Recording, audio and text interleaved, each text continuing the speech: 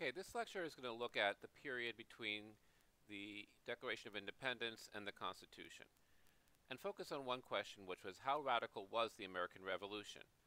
Now, one big debate among historians is that the American Revolution was not actually that radical. It didn't really change that much other than change the form of government or who was controlling the government from the King of England, leaders in the 13 colonies. So some questions and thoughts about to organize your thoughts as we go through this lecture. The first one, was the War for American Independence a revolution? It certainly doesn't look like a revolution from the standpoint if we compare it to the French Revolution or the Russian Revolution or the Chinese Revolution. They were a lot more violent, they were a lot more bloody. It was very clear there were social and economic changes to go along with the political changes. And in this sense, the American War for American Independence doesn't seem to be an American revolution.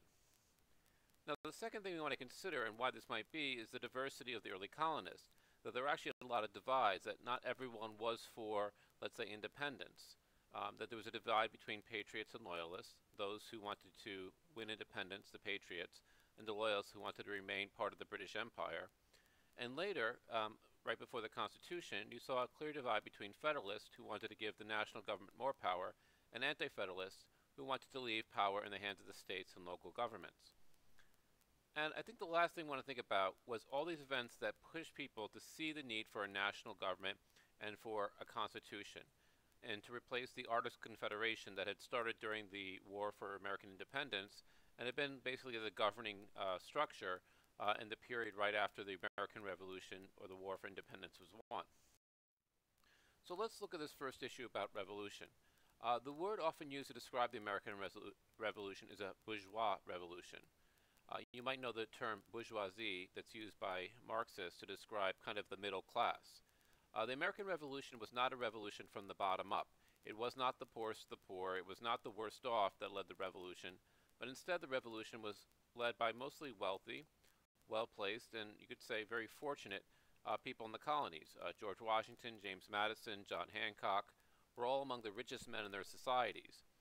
So it's hard to say they were suffering so much that that was the cause of the revolution. Instead, you see a revolution that was led by the local notables, in many cases lawyers or planters in the southern plantations. And therefore, it was a bourgeois revolution because it was a revolution not to change the social order, but basically a war between different elites. The interests of the lawyers and planters and merchants of the colonies against the interests of those that were more tied to England and the British Empire. So it comes to, they changed leaders, but it's not very clear that they changed the society. However, some, like historian Gordon Wood, have said that actually the American Revolution was a radical revolution. And we can think of this in another question, is were the founders conservative because what they were arguing for was their rights as Englishmen, meaning the rights they had as being members of the English Empire, as opposed to being part of the French Empire or the Spanish Empire, rights that accorded to people because you were English, or, as in the words of the Declaration of Independence, they were changing it because they grounded their sense of rights in their form of justice, not on rights as Englishmen, but as rights as human beings. So the Declaration of Independence, when it talks about life, liberty, and the pursuit of happiness, basically called these natural rights. These are God-given rights. And they were creating a new world order. And you see this even on American currency on the back of the $1 bill. You'll see in Latin, Novo Order Seclorum, which means New World Order. And this idea that they were creating a new society that wasn't something that just came out of their English society and their traditional rights as Englishmen, that they were saying were being violated, but grounded on a new understanding of human relationships. So plus ça change, which is French for the more things change. And if you know the expression, the more things change, the more things stay the same. So let's look at politics. Now, the Articles of Confederation weren't a new form of government. Essentially, this is the same framework that existed under the Continental Congresses. And more or less the same things, the same structures, the same ways of governing their politics continued even after the war was won. The delegates were not, in a sense, elected. They were appointed by the states, usually by the governor and the legislature of the states. So the people who were serving in the national government didn't have a grounding in, let's say, individual people voting, but in the power centers of each of the states, which might be in the hand of, let's say, the dominant families or the wealthiest individuals in those states. the national government was economically weak. It didn't have the power to tax. It had to raise, let's say, the money from the states, and they would say, would you please give us some money because we need to pay for the army? And the state could decide to do that or not do that. There were often tariffs between the states that prevented or made it difficult to trade across the states. And each state had its own currency. There was no US dollar or current or coins. You had New York forms of money, New Jersey forms of money, and so forth. But even more about the politics is that we didn't have political parties. There was no, let's say, Democrats or Republicans, or even, let's say, Democrats and Federalists that would emerge later. Very often these parties were just groups of friends, or let's say cliques of power that existed in different states. And therefore you see very often a few families or people with the same last names dominating the politics of the state. So in Georgia you had the Pinckneys and the Rutledges. In Virginia you had the Randolphs. In New York you had the Livingstons. You see two Adams in Massachusetts. And I think the other thing about this is that we sometimes think that things that happen now were just the same things that happened then, but politicians didn't really run for election. They basically pretended like, oh, I'm surprised that people supported me, and they would have their friends organize their campaigns, but they wouldn't give speeches. Very often they published editorials that they wouldn't put their name to. Oh, and by the way, there's this large segment of the population that has no political rights. Women could not vote. So as I said, just to wrap it up, the Randolphs and the Harrisons dominated the politics of Virginia. The Livingstons owned a lot of the land in upstate New York and controlled the politics in this state. And because Livingston was a close ally later to Jefferson, kind of pulled New York toward kind of an alliance with the families in Virginia. And then Frelinghuysen's, and I might have mispronounced that, had a lot of power in New Jersey. So once again, there was very little change in economics. So most Americans were still farmers. While there were some people working in the cities as artisans, most people basically continued the same way they had been living their lives before the Revolution. In New York, you had patroons, which means you had these large landowners, and you had basically people who were tenant farmers who rented the land throughout upstate New York. In places like Ulster County and Dutchess County, this was pretty important. And you did have, in the South, the same forms of servitude and slavery that more or less you had before the Revolution. So economically, it's not clear that anything really changed or that anyone's economic state improved. And you still had a society that was dominated in the North by New England merchants and in the South by Southern planters. So why do we have a revolution? And a good way to think about it, I think, is that the Revolution united people who had actually very different views about government and justice and their vision for society. And most of it was uniting thing was an opposition to the policies of George III. And there was more than one way to be opposed to the policies of George III. And you had radicals who wanted to change societies and conservatives that were just mostly concerned with the poor government under George III and his cabinet. So another way of thinking about this is that some opposed particular policies of a particular politician, while other people were opposed to the idea of monarchy and kingship. And we can call these radicals and conservatives, where the radicals were opposed to monarchy, had been influenced by the Enlightenment, and were wanting to change society wholesale, while conservatives were more reformist, wanting to keep many aspects of the English system of government, which was somewhat democratic, but not really trying to radicalize society. And the radical elements were the people that, under Jefferson, would also be very sympathetic to the French Revolution, while the conservatives were mostly from New England, and people like Alexander Hamilton and John Adams, that really saw a lot to be preserved in the English system. So the radical point of view was mostly concerned with democracy. They wanted to get more people involved. They wanted to give the right to vote to a broader group of people. While the conservatives mostly wanted good government, so they were kind of okay with, let's say, limited government and limited participation, as long as those leaders ruled in the interest of the people and adopted good policies. The radicals, notably Thomas Paine, but also Thomas Jefferson's Declaration of Independence, grounded their idea in the rights of men, that you have rights because you're human, not because you belong to a particular country.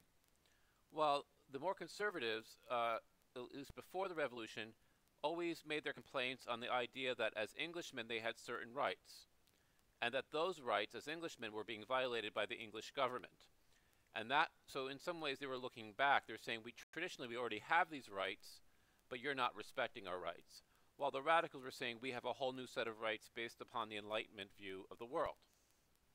The radicals trusted democracy, and therefore they were very okay with democratic majorities and rule by the people. Whatever the people wanted, they should be able to have. While conservatives always wanted to have laws that limited what the public did because they were somewhat suspicious of the public, and they thought that the public was maybe unthinking and also driven by its passions and would not choose the best policies. As a phrase, all men created equal, the phrase in the Declaration of Independence kind of summarized the view of the radicals. While the people who then kind of were closer to the Constitution always grounded things in specific rights that were actually written into documents rather than general theories. Radicals emphasized liberty and freedom. Conservatives emphasized the power of property. Radicals were afraid about the concentration of power in a few people's hands, whether that was a king or the executive power or the national government. While conservatives always talked about mob rule. What will happen when the people get in charge and they just use the government as a way of taking money from some people and distributing it to others? The radicals looked at democratic Athens, ancient Athens, as a model, while the conservatives really looked to Rome and Sparta that had republican forms of government. And it's telling that in the names that were chosen, particularly as pen names when they wrote things for newspapers, many of the Federalists used names that were Latin names referring to ancient Rome, such as Publius, the author of the Federalist Papers. And ultimately these became the anti-Federalist and the Federalist divide that led into the thinking about and the creation and then the ratification process of the Constitution.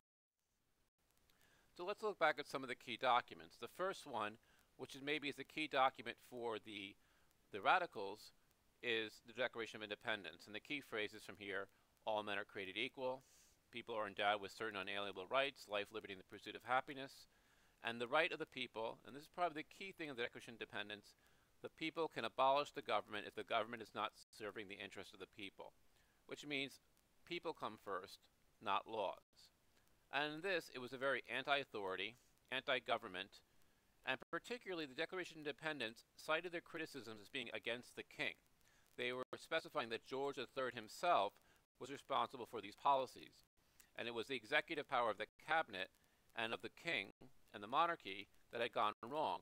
And very often they were kind of appealing to Parliament, which they more or less approved, a legislature that represented the public and the people, against the power of the king. And this goes back to older English debates during the English Revolution, where the power of Parliament seemed to represent the people, and the monarchy was kind of a foreign power. And so the difference between the way they understood things was this kind of conflict between the legislature and the executive branch of government. And because many of the people were thinking were English, this is what was in their mind when they were approaching to their own issues in the late 1700s. And this makes the Declaration of Independence a very libertarian document where more liberty the better, and the less power to government the better. And therefore this led to calling for radical political and social and economic change. Because once you kind of endorse the consent of the governed, the idea that the public, the whole public, the majority of the public is the source of power, it's harder to put limits on that. Because everything you do that doesn't seem to be in the majority opinion is somehow a minority dictating what they think is best to the rest of the people. And this would become the basis for the Jeffersonian, under Thomas Jefferson, and the Jacksonian, meaning President Andrew Jackson, their idea of kind of, let's say, the people decide and a more democratic politics. On the other hand, the key document for the more conservative point of view is the Constitution. And the Constitution always emphasized not individual people, but the collectivity of the nation. And this is seen in the preamble to the Constitution, where we the people, a union, domestic as opposed to foreign, and because the Articles of Confederation was very good about collective security against foreign threats, but the Constitution says about domestic tranquility, meaning things within our borders, common defense, general welfare. And those emphases are important because it changes the point of view from individuals versus their government, as opposed to government being a vehicle to realize our common goals. And so they were very comfortable with big government, or if not big government, bigger government, giving the national government more power than local powers. And many of the people in the conservatives had been people that fought in the Revolutionary Army and had witnessed as soldiers kind of the dysfunction of the national government under the previous system. And they also had a lot of experience at legislatures, the abuse of legislatures and majorities in legislatures. And James Madison, particularly in Virginia, complained a lot about the majority imposing its will on the minority, and that the power of these democratic legislatures in the states from the end of the War for Independence until the Constitution was an issue in state after state, in Massachusetts and Virginia and New York. And what they wanted was not so much the most democratic government, but a government that was efficient, a government that was effective, and in the words of Alexander Hamilton, an energetic executive. The problem they faced was the tyranny of the majority, and this is why we often say the founders were suspicious of the public, and therefore the Constitution of the United States has a lot of checks on power, and particularly checks on the expression of the will of the majority of the people. What they did is they created a system that favored gradual change. The only way that change could come is you can get all the moving parts of the government going in the same direction. And this became the source of the Federalist under Washington and Hamilton, and later the Whig under various different people before the Civil War, where you kind of had favored for a larger role in government than the more radical tradition. So let's look at our divided nation. So you see two maps here. The first is the division between loyalists and patriots. Loyalists, those who want to remain part of the British Empire, and patriots that were strong for independence. And what you see is that many of the city areas, Newport, New York, Philadelphia, port cities that were more open to international trade, tended to have a lot more loyalist sympathies than, let's say, the interior that were more independent farmers or backwoodsmen and things of that sort. And of course, you also see divided areas on the map on the left that you kind of had to split. And it's generally taken that the people in the colonies were divided a third, a third, and a third during the War for Independence. A third of the people were strongly for independence and referred to themselves as patriots. A third were loyalists and wanting to stay in the British Empire. And the remaining third were kind of like of two minds. They could go either way. And so in some ways you can think of the War for Independence in some ways like a civil war within the colonies where different people had different senses of loyalties. And if you go forward about another 10 to 15 years, you can see similar divides between the Federalists, those who want a strong national government, and Anti-Federalists who wanted to keep powers in the states. And the areas in purple, mostly on the coastal areas, merchants, traders, industrial, semi-industrial areas, generally had more support for the Federalists. While the interior areas, the ones that were more agricultural farmers or like settlers, tended to be more anti-Federalist. And so you had these divides, and these divides were not just state versus state, but also very often divides within the state. So there was a big divide in New York between the area around New York City and the Hudson Valley and the upstate interior areas of New York, and the same thing in Virginia and also North Carolina. So this brings us to the Articles of Confederation. Now, the Articles of Confederation had some strengths and some weaknesses. And its strengths were mostly that it gave Congress the powers to deal with foreign threats, to raise armies, to declare war, and also to sign treaties collectively for all the colonies with foreign powers. What it didn't give them is any powers about domestic administration. So policies that might have, let's say, influenced the economy, provided social services, enhanced trade, were not given to the national government. So the first thing is Congress could not raise money through taxes. It had to basically ask very politely from the state, say, well, we need some support. Would you mind giving us some of the money you've raised to pay our expenses? And on top of that, it had no power to overcome any of the barriers to trade that existed between the colonies. So they couldn't regulate trade, and they couldn't collect tariffs, and there were a lot of tariffs between colonies that were creating hindrances and blockages to trade. So this became, let's just focus on the weakness. And this really just kind of goes over the things I just had mentioned, but the first major weakness, and you can see this in the cartoon, was the problem of voluntary taxation, which means they couldn't force people to pay for the cost of government. They had to go around begging, saying, would you like to contribute? And what often happened is some states did and many states did not. And as a result, the national government never knew what its budget was because they never knew how much money they were going to collect. And this prevented them from doing anything ambitious about becoming a more powerful government or developing the country economically.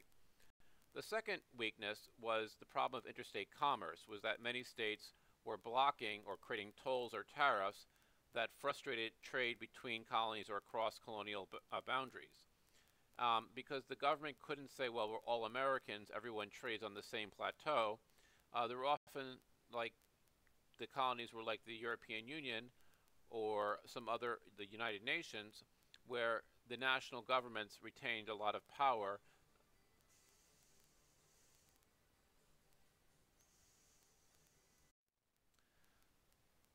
So another weakness were interstate disputes. Which means if two states had a disagreement about their boundary or about fishing rights or things of that sort, there was really no way the national government could mediate or, let's say, bring the states together and impose a solution on them. And finally, there was no common currency, which means every state had its own currency, and as a result, each state could do more or less what it wanted. Not common currency, which means when people were doing economic transactions, they had to change between currency between North Carolina currency, Connecticut currency, and other states, which often meant they were not sure what things were worth when they were buying and selling across colonial boundaries. And so all these things were mostly focused on economic issues and how the Articles of Confederation did not foster the growth of the new country's economy. So the Articles of Confederation was basically set up as a framework for a wartime government. They were fighting the war for American independence, and they gave the powers to the national government mostly to handle that particular threat, which is how do you organize our defense and our army against the British Empire's troops. Its weaknesses were very similar to the United Nations or the European Union, which means they could not impose solutions upon its member countries, and it also gave a lot more power to the states and the national government. The states raised the money. The national government couldn't raise money independent of the states. The states voted, not individuals, which means, as I said before, states appointed the members to the Congress. They were not elected by the members or the individuals within the states. And you might think, well, what's the difference? But sometimes the power at the top of the state, a few people who might control the political system or political machine of a state, could more or less choose people as they pleased, even if that frustrated a lot of people in the states. What also often happened is you had like the same minority across states, which might lose in each individual state, but for the nation as a whole might be a majority, they were not represented. Another part to this is that representatives were often absent, which means they often did not show up to Congress. They were not in Philadelphia, which made it very difficult to cast votes, and therefore it made it difficult to pass any type of helpful legislation, and they could not. However, one of the big issues at this time was what to do with the frontier. So we had the 13 colonies along the Atlantic seaboard, but all the land that belonged to the United States to the Mississippi River was unorganized, and it was claimed by different states. It was also claimed by the national government. And another issue was that England hadn't quite left, even though they had signed a treaty saying this land belonged to the United States. As you can see the map on the left, they had forts all through upstate New York and through the Ohio Valley, where the English still had forts on our territory. And we weren't powerful enough as a country to evict them from these forts and force them back into Canada. So what you're seeing in these maps is basically the different types of claims that were out there and when these were ceded to the national government. Because where the state boundaries existed wasn't always clear. We know what people claimed, but sometimes two states claimed the same piece of land in the West. If you look to the right, you can see the years that they ceded the land to the national government, but also what states claimed which areas. And essentially what states did is they claimed all the land, kind of like in horizontal lines, all the way to the Mississippi. So you can see there's a slice that Massachusetts claimed, a slice claimed by Connecticut, a slice claimed by New York State, Virginia, North Carolina, and Georgia as you went from north to south. Now, some states claimed a lot of this territory, but other states, such as New Hampshire, had no claims, or Pennsylvania had no claims beyond its own state. And this seemed unfair because how could you create a state that had a territory in the west, but most of the state was located on the eastern seaboard? If you think of the states as separate countries, this is not a problem. But if this northwestern and frontier land belonged to the nation as a whole, and perhaps they were going to be their states of their own, how do you admit these new states, and how do you create new states beyond the original 13? So this is one of the issues, and what they passed in 1787 was the Northwest Ordinance. And it's important because it basically sets out a way of settling this territory. And it's also important because it creates the precedents for things that would that would eventually be part of the Constitution. So it was in the Northwest Ordinance, in this land that was not controlled by states, where you had the first establishment of the freedom of religion. Many of the due process rights, such as jury trials and cruel and unusual punishments, were established first here in the Northwest Territories. And most importantly is that it banned slavery above the Ohio River, which basically put a check on the growth of slavery. And even though slavery might have thrived in some of these territories, this legal barrier basically controlled and kept slavery concentrated in the South. As I said before, it created kind of a procedure for new states to join the Union. And then surveyed this land, you can see, created these horizontal and vertical lines to divide into different towns in the new territories. Another aspect of this, that it set aside some of one of the blocks to support public education, which means that wasn't necessarily the school's block, but the sale of that land, the money from that would be used to establish a public school. And this is important for the future growth of our country because it created a funding mechanism to support schools. A fund, and even though it was not what the budgets are today, it did allow us Americans to be more highly educated than many of the countries at the time. And this Northwest Territory eventually became, the states of Michigan, Ohio, Indiana, Illinois, Wisconsin, and part of Minnesota. And so this land up here in the Northwest, hence the Northwest Ordinance, was basically set aside as a slavery-free zone, but also created many of what would later become the Constitution, which had not been passed yet. So what I want to show you is about the banning of slavery in the Midwest Territories. And so what you see on this map here below is what states, different states abolished slavery. And what I think you can see is that many states in the Midwest abolished slavery well before even states in the Northeast. While New England was pretty good about abolishing slavery relatively early, some states like Pennsylvania didn't ban slavery until 1850, only 10 years before the Civil War. While most of the Midwest had already banned slavery, such as Ohio in 1803, Indiana and Illinois in 1816 and 1818, and obviously the southern states had never banned slavery. They had slavery up to the Civil War, and only banned slavery because of the loss in the Civil War. So another thing just to think about is the shape of towns, and even though this might not be that important, what you see here on the right is a map of the towns in the Hudson, the tri-state area around New York City, and you can see that towns are shaped in all different kinds of shape, mainly because they use rivers or mountain ranges or various other things to kind of draw towns lines. And so you kind of had this mishmash of shapes for towns, while out in the West, they basically had surveyors, and they drew, sharp north-south and sharp east-west lines to divide the land in each of the towns. And so if you look here at an early map of Illinois, and Illinois was settled mostly from the south to the north because of the Ohio River and the Mississippi River meeting there, you can see that they have more of a rectangular shape, that these are drawn like surveying lines. And if you look at like a map of modern Illinois, you can see more or less that, with a few exceptions, which indicate some of the rivers that run through Illinois, you more or less have rectangular and square-shaped towns.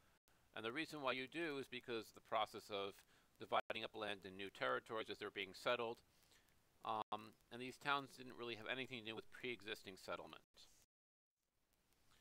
So I want to talk about two events that directly led to the Constitution. The first one is Shays' Rebellion. So with all this, opening of land in the West, particularly on the frontiers, even within the states of the original 13 colonies, you had a lot of land speculation. People were clearing the land. They were expecting to grow their economy because this land was not claimed by anyone. There was no limitations about settling the land, like the Proclamation of 1763 kept people from moving west and setting land that Indians had been resident on.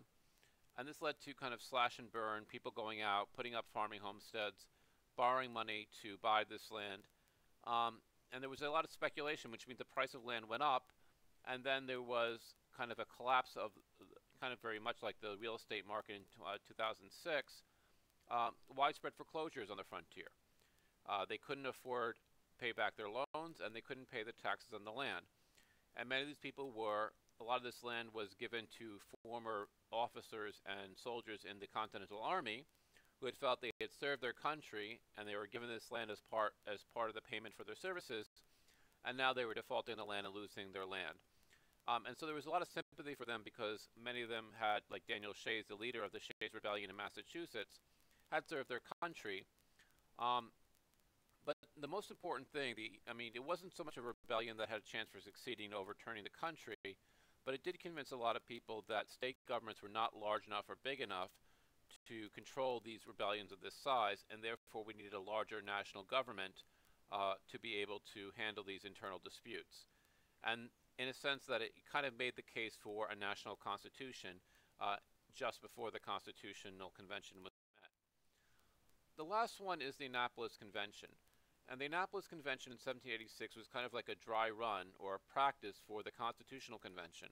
And it was a convention mostly to deal with these trade barriers and these economic issues created by the Articles of Confederation. And so there was a call for, to all the colonies to send representatives. However, only 5 states, the nearest 5 states to Annapolis, New York, New Jersey, Pennsylvania, Delaware, and Virginia, and strikingly enough, Maryland, even though it was held in Maryland, didn't send any representatives. You had 12 total representatives from these 5 states. They didn't have enough states to pass any binding legislation, so they did what you do when you can't do anything. You issue a report. They made a report on the issues involved economically and suggestions to improve them. Hamilton meets Madison, so you have 2 important people in the constitutional process basically meeting for the first time, sharing their ideas, and they would become key individuals in the Constitutional Convention, both as representatives of 2 large states, New York and Virginia, but also people who would defend the Constitution ratification, and people who have a huge hand in writing large parts of the Constitution. And without the Annapolis Convention, these 2 people would not have become, let's say, friends and associates working toward this national cause. The last thing that it did is it basically said, well, we should meet again. How about we meet again next year in Philadelphia? And that meeting in 1787 became the Constitutional Convention. So in our next lecture, we're going to talk more about the details of the Constitution, but we shouldn't have an understanding what was going on, that there were all these problems with the Articles of Confederation being too weak to help the economy and maybe being too weak to deal with some internal disturbances, and therefore there seemed to be a need for a stronger government. But not everyone had the same idea of what that government should be, and not everyone wanted a stronger national government. So I'll see you next time. Thank you.